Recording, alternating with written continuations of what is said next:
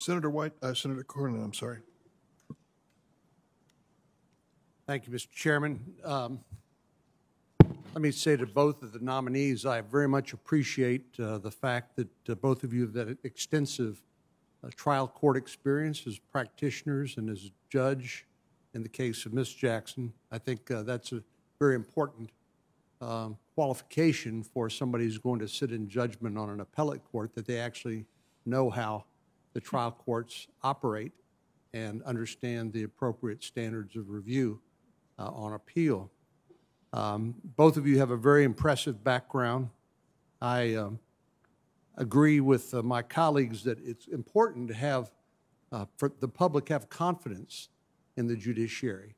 And I think part of that confidence is knowing that people like them can serve on the bench, and that we applaud that diversity. I've noticed a difference in the way those issues have been treated in the past when my Democratic colleagues blocked, for example, Janice Rogers Brown, an African-American on the D.C. Circuit, Miguel Estrada. Thankfully, we've had some great judges in the Western District and Northern District of Texas, people like Ada Brown and Jason Pulliam in San Antonio, and then Asian American Circuit Court Judge Jim Ho, who was confirmed for the Fifth Circuit. But since our Democratic colleagues seem to be placing so much emphasis on race, and I just want to ask this question. None of us can choose our parents, and even if we could choose our parents, I suspect that most of us would choose the very parents we have. But what role does race play, Judge Jackson, in the kind of judge that you have been and the kind of judge you will be? Thank you, Senator. I don't think that race plays a role in the kind of judge that I have been and that I would be in the way that you asked that question. As I mentioned to Senator Feinstein, I'm doing a certain thing when I get my cases. I'm looking at the arguments, the facts, and the law. I'm methodically and intentionally setting aside personal views, any other inappropriate considerations, and I would think that race would be the kind of thing that would be inappropriate to inject in my evaluation of a case. I would say that my different professional background than many of the Court of Appeals judges, including my district court background, which will be different if I'm confirmed than many of my colleagues, would bring value. It's sort of like the Oliver Wendell Holmes quote that the life of the law is not logic, it's experience. And so I've experienced life in perhaps a different way than some of my colleagues because of who I am. And that might be valuable. I hope it would be valuable if I was confirmed to the court, the circuit court. Thank you very much. Ms. Jackson, the same question for you, please. Thank you, Senator. I agree with Judge Jackson that I don't believe race will play a role in the type of judge that I would be if confirmed.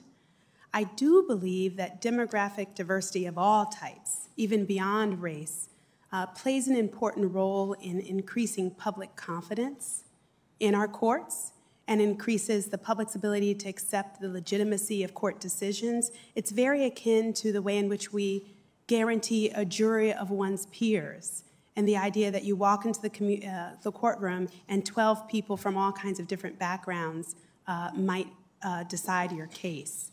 I also think that demographic diversity of all types helps us achieve a role modeling result for young students, law students, young lawyers. It's important for anyone aspiring to public service to know that that path is open to all. Well, thank you very much for that answer. For what it's worth, I agree with you. It's well said. Judge Jackson, I just have a few questions for you.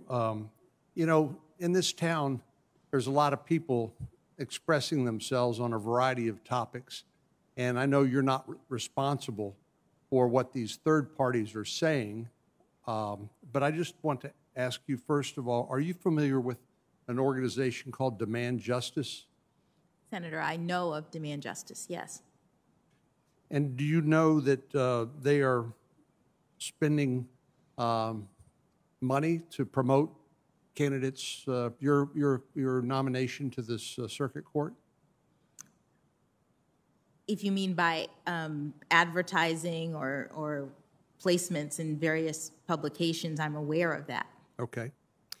And on their website, they say they advocate adding additional seats to the Supreme Court. Do you think Congress should add additional seats to the Supreme Court?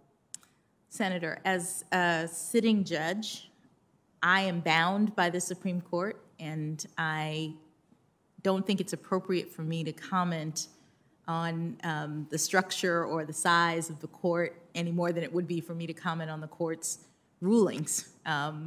Regardless of the size, I would follow the precedents of the Supreme Court. Demand Justice claims that the Supreme Court is broken. Do you think the Supreme Court is broken? Senator, I've never said anything about the Supreme Court being broken, and again, you know, I'm not able to comment on the structure, the size, the functioning even of the Supreme Court. And finally, Demand Justice says that the Supreme Court has been captured by partisan Republican interests on their website. Judge Jackson, Ms. Jackson, do you agree with that or disagree, or do you have no opinion? Judge Jackson first.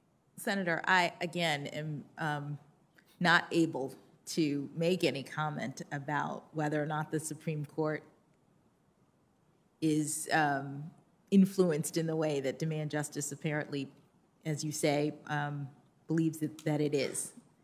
So I don't have a comment. Thank you. Ms. Jackson? Yes, Senator, I'm not aware of that quote by Demand Justice or anything they've said, quite frankly. But likewise, the Code of Conduct for United States judges does apply to nominees as well. And so, like Judge Jackson, it would not be appropriate for me to comment on any type of views about the Supreme Court. The Supreme Court's rulings would be binding on me as a circuit judge. Thank you very much. Good luck to both of you. Thanks, Senator Cornyn and Senator Whitehouse.